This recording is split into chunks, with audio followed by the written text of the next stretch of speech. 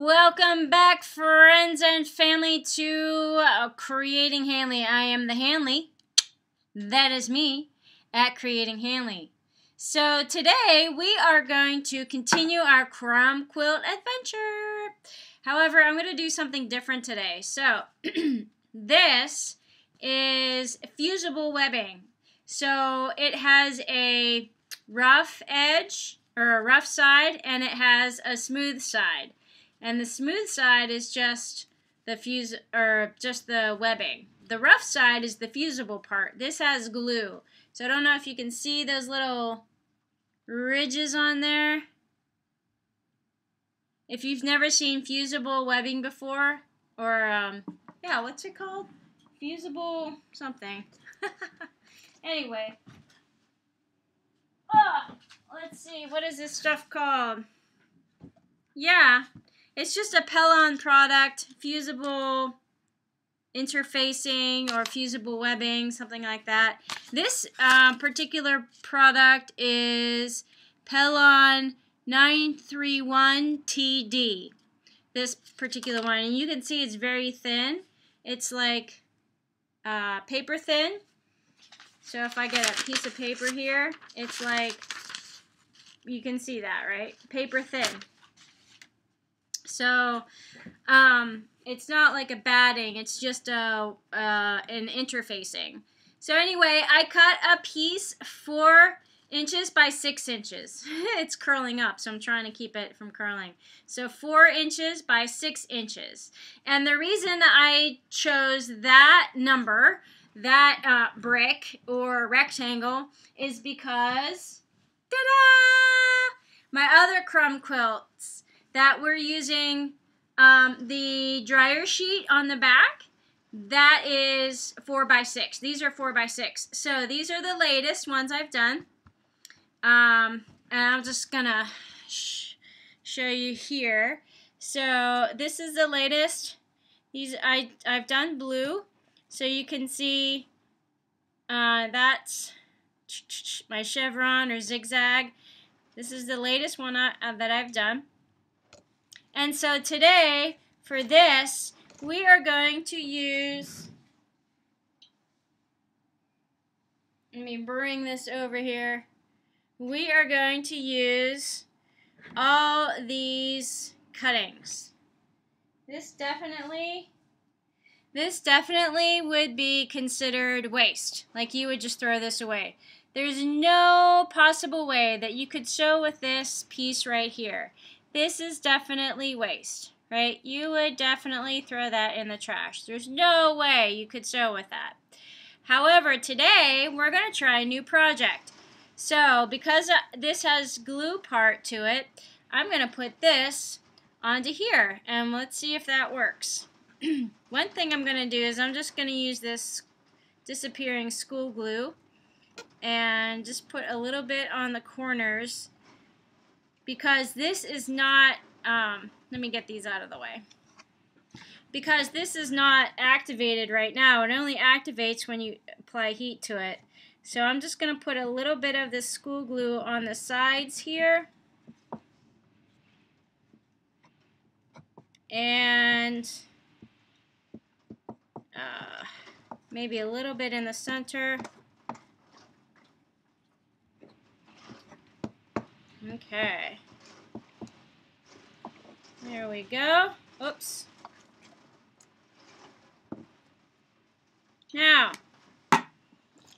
I don't know if you can hear that rain, but Mother Nature today said, April Fools! We're going to be beautiful in the morning and sunny and warm, and all the motorcycles were out today, and the bicycles were out, and all the people walking their dogs were out today. And now it is 1:30 in the afternoon on Saturday, April 1st. And guess what? The rain, the wind, the thunder. It's coming, it's coming. So that is Pittsburgh. And Mother Nature's like, fooled you. Not going to be a nice day today.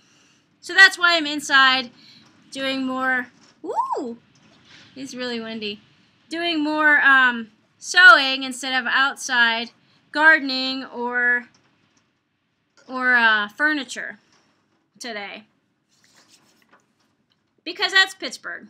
Now, hats off to Bella Renovare for finishing furniture in the snow, and Dashner Design for finishing furniture in the snow. Bella Renovare, Chris Donna of Bella Renovare, shout out to her because she is magnificent. She goes outside in the snow. She lives in Maine, and she does her furniture painting outside like it's crazy. And then so does Dashner Design. I don't know where he lives. Minnesota, South Dakota, I don't know. Somewhere that's super snowy. Colorado, maybe. And he's outside, like, refinishing furniture outside. I don't know how they do it. I don't even know how the products work. But, whatever. So, shout out to those guys because they are incredible. One, just for attempting to go outside. And two, because their products work. I don't know. My hands don't work when it's that cold.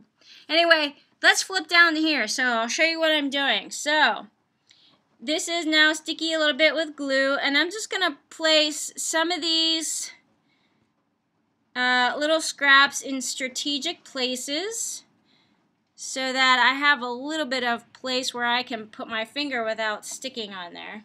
Right? Can you guys see that? I don't know where I can put the camera so you guys can see. So I don't want it to be too contrived, but I definitely want to get these bigger pieces on here. Oops, you can't even see that. In a way that will kind of showcase. Okay. So let's do this. So what I'm doing is I don't really have a plan, guys. This is new. I've never done this before, but I thought, you know what? Let's see what else I can do with these scraps. Because look, this definitely is throwaway stuff, but I'm not going to throw it away. So I don't want it to look too contrived like I planned it, but I definitely want to get some of these longer pieces on here like they were just meant to be, you know, meant to be. Oh, that flips open like that. And so this looks like something that maybe you could do with your kids. You know, it's like arts and crafts. You're just gluing down some fabric onto another piece of fabric, just a foundation piece. Now, do you have to use this? No, you don't. But I had it available, and so I'm just going to use it.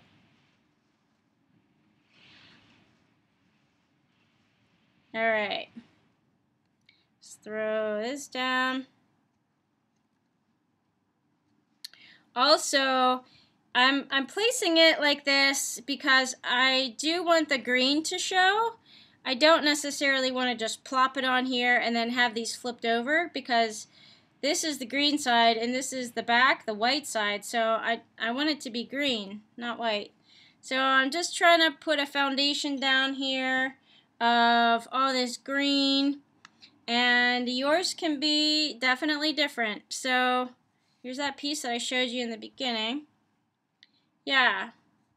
So just throw down some scraps onto some Fusible, and then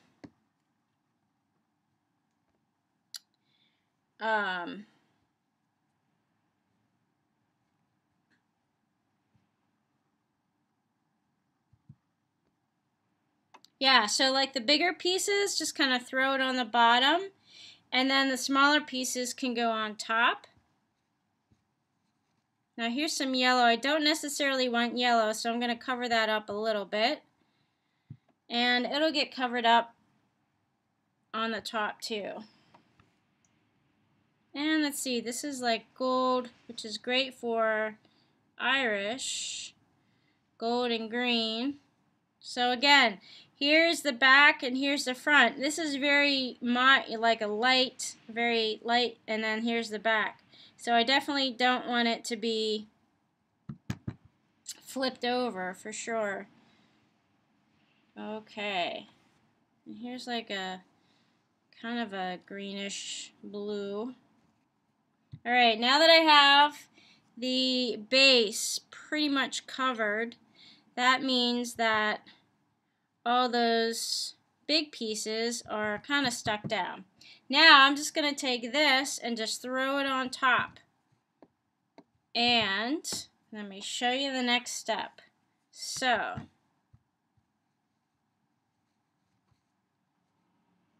now there's a bit of a blue piece in here. No true rhyme or reason. I'm just throwing this down. But again, I kind of want it doesn't have to be, you know, it can be flipped over, but I really do want the most color part facing up. I mean, that's the whole point. You kind of want the color to show. So, I've just collected these green scraps. Just the green today. It can be whatever color you want. Or it could be multiple colors. It doesn't have to be monotone. So you can do whatever color you want. This blue-green one, I'm just going to leave out for now. And then I think I've pretty much exhausted my starter pile here. Okay, we'll flip this one over. There we go. Alright, now you're thinking, how are you going to keep that on there? Because most of those aren't even touching the glue. And you're right, they're not. So let me just clean up this little mess right here. This goes into the trash. Oh my gosh, I'm actually throwing something away. That's how much I'm throwing away, that little bit right there. Boop, right into the trash. Now, I'm definitely keeping this. This is my dryer sheet. So we'll set that aside. And now this. This is going to be interesting. Let me take you over to the machine. So here's what I'm going to do. I'm going to sew these down. And we'll just see how it goes. I'm going to go slow. Maybe decrease my tension a little bit. Here we go. Just like this, guys. Alright, now of course the presser foot is going underneath these things, so just go a little bit slow. Just kind of stop, lift up the presser foot, pin stuff down. Not pin it down with your fingers.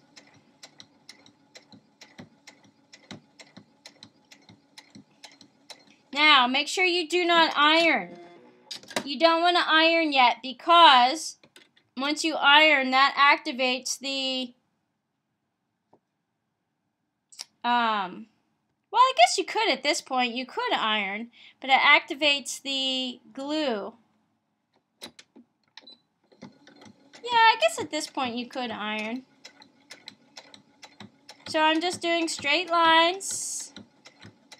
Now I have green thread in the top and green thread in the bobbin.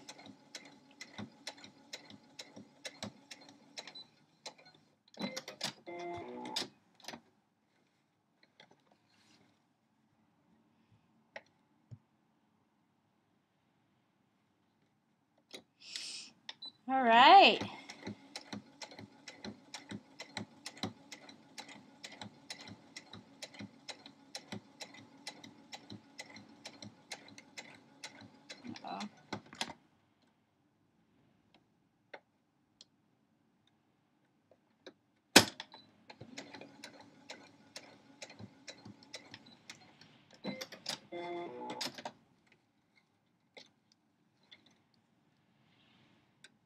Okay, let's try it this way.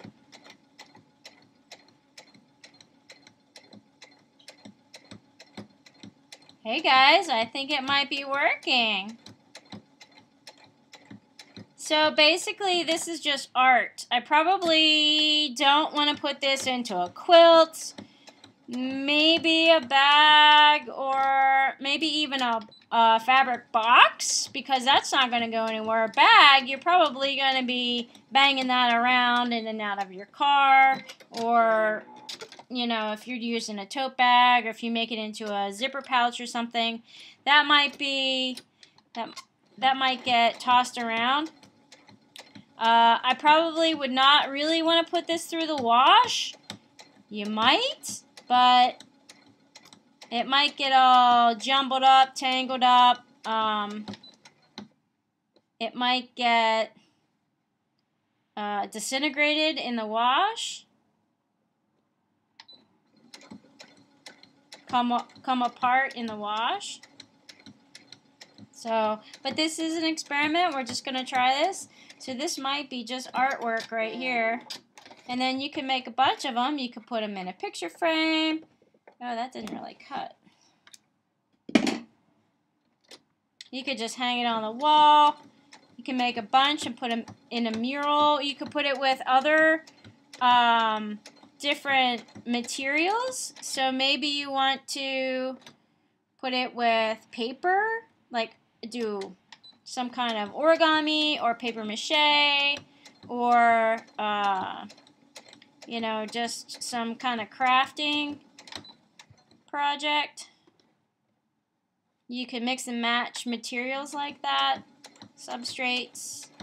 You could put it with pebbles, whatever works.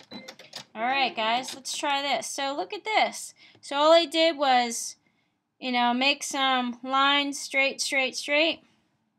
Let's go down this way.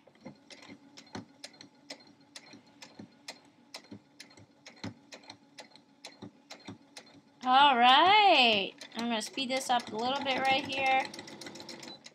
Good. Oops. Cut that. Let's come around this side. I can speed it up because it's sticking down now. It's not getting caught in my presser foot. Check that out. Now, if I do a toss test, not much falls out. Look at that. It held. Just a couple threads just fell out. That's all. Right there. Can you see that? That's all that fell out of here. So even if I, you know, kind of rough this up a little bit, not much is falling out, guys. Super. All right. So let's take it over to the pressing table. And I'm going to flip it upside down. And I'm going to spray it a little bit with water. Now, if you want to have a pressing cloth, you could do that. It's a good idea to get a pressing cloth so you don't get glue on your iron. So I'm just pressing it down in place for 10 seconds or so. And that activates the glue on the Fusible. Now if you were to use that Fusible in a, you know, a quilt or a project that you're going to throw in the washing machine, that glue over time will probably wash out. But hopefully by then, like if you use it in an applique or something, hopefully by then it'll be, you know, sewed down. Yeah, look at this. This is all that is left. This is all that fell off. Not that much, just a couple of threads. Alright, and so here we go. Here it is. Rough it up a little bit more. Nothing's really falling out.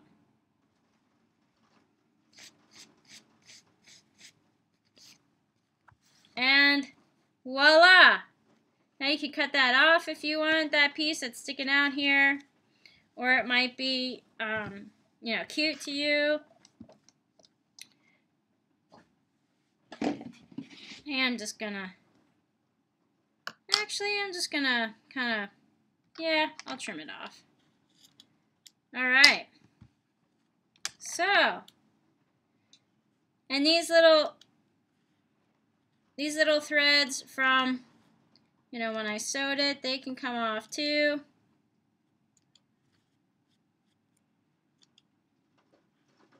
Not that that's necessary, but you might not like these little hairs sticking out.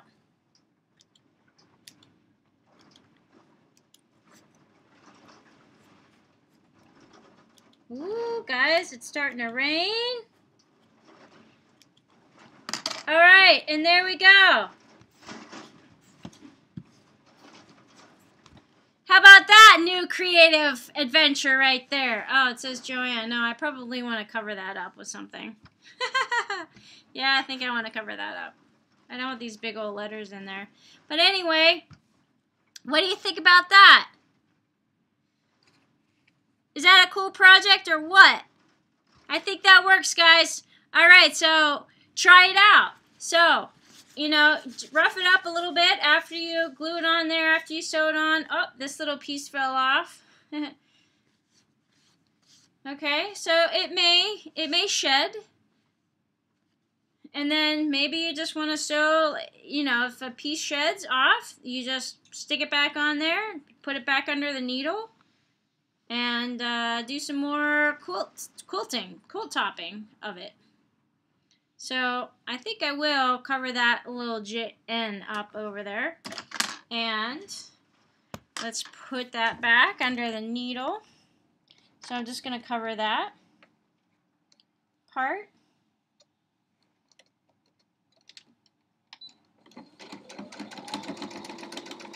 There we go.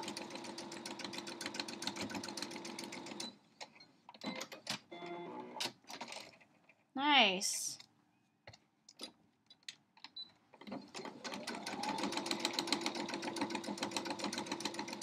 Guys, I love this. I love it. This is awesome. I'm so glad I tried this little project here.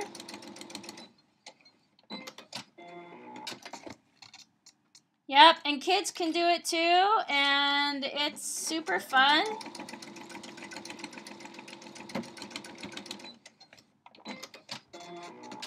Okay, fantastic. So there we go.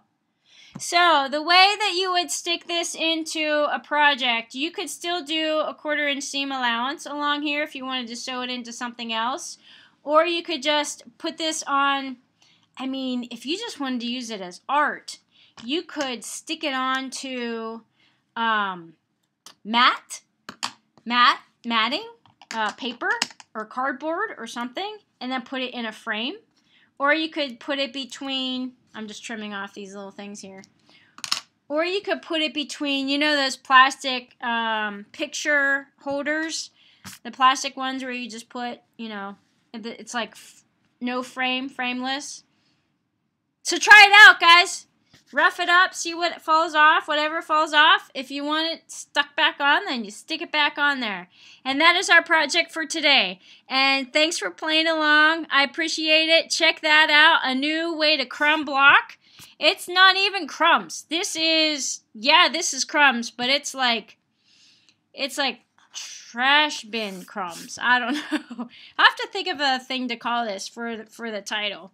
A new way to crumb block. All right, guys, I love it. You have a great day today. Stay warm and dry, and I'll see you on the next video. Bye.